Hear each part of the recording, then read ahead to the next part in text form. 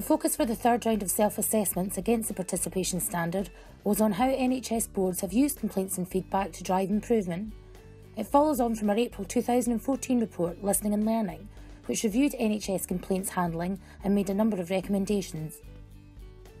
The report found that people throughout Scotland are often unsure as to how they can effectively communicate with the NHS. NHS Fife scheduled during a week in October 2014 to engage with the public around feedback and complaints, with a view to finding out what was most important to them. NHS Fife, Scottish Health Council and Patient Advice and Support Service staff visited a number of venues across Fife. They helped people complete questionnaires and asked how they would like to give feedback. 125 questionnaires were completed.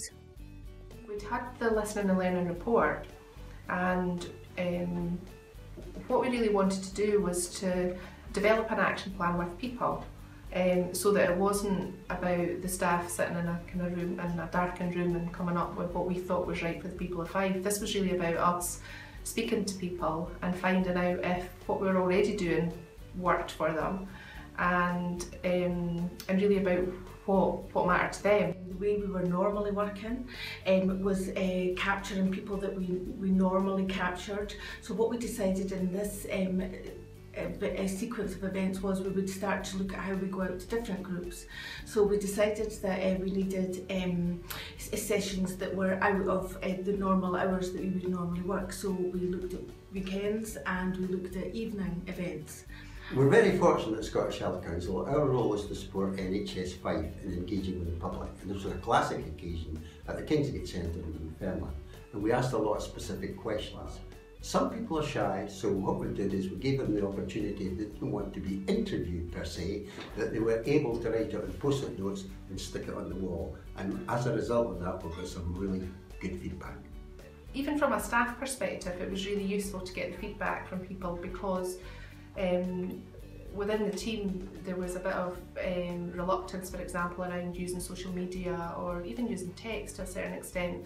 And actually, when we asked people how they wanted to engage with us, a lot of people said they wanted to use social media and they wanted to use text. So actually that was really useful for me to come back to be able to say to the team, look, whether we like it or not, actually this is what people are looking for and are expecting of us. So if we are delivering a service that's fit for purpose, then we need to deliver a service that people want. Not only have we learned about how to reach patients better, how to work with other agencies and organisations that also collect the patient story and provide opportunities for consultation, but also about how our two teams work together.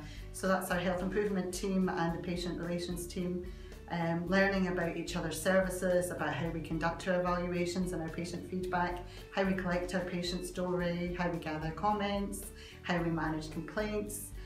So there's been a lot of learning between our team and with the patient relations team. What we learned was that going out to the community groups was definitely the way forward. Expecting people to come to us into one hospital situation really didn't work. The approach allowed organisations to work in a coordinated manner, effectively managed to show the workings between CAS and NHS and how that would benefit the patients. More importantly, the patients are understanding the options that are available to them, and I think that's key when we're able to have a collaborative approach, which Fife does. One of the areas we reviewed was how NHS boards publicise different ways people can make complaints or give feedback. NHS Tayside piloted a draft poster developed with patients, public and staff in 3 areas over a 4-week period. The head of nursing's senior charge nurse carried out walk rounds after 2 weeks to feedback from patients and staff in relation to the poster campaign. The feedback from the pilot and the draft materials were then shared at a focus group with the public partners in February 2015. We asked some of the public partners about their involvement. I don't think any of the public partners round the table that day really thought that the poster that was being brought was applicable to the members of the public, and that was a very interesting exercise. So we suggested lots of different changes. We felt that there wasn't even a representative picture of a member of the public or a patient in that particular poster. I think perhaps if the professional people are looking and listening to the comments made by the members of the public, then they would make a push to have these changes made and make it much more simple for the general public to understand. Not that there's anything wrong with the brains of the general public, but if you're putting in something that has a lot of jargon, you lose people, don't you? I've been up in PRI and one of the wards, and they had the You Said We Did posters up on the board, and that was encouraging to see. Well, instead of being stuck in a piece of paper in a folder someplace, that brings it out to see that you are making a difference by what you say, whether it's a good comment or a bad comment.